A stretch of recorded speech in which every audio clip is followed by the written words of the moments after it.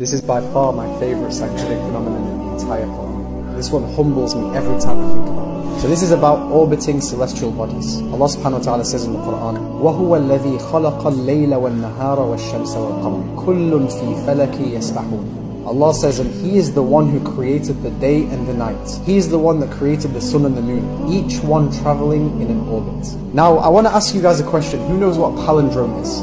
It's a word or a number that is the same spelt backwards as it is forwards. Now I want you to look at the last four words, كُلٌّ فِي فَلَكِ يَسْبَحُونَ. Every celestial body is in orbit. We're going to split these three words letter by letter. What's the first letter? Next letter. Next letter. Fa. Next one. Next one. Next one. Okay, watch this.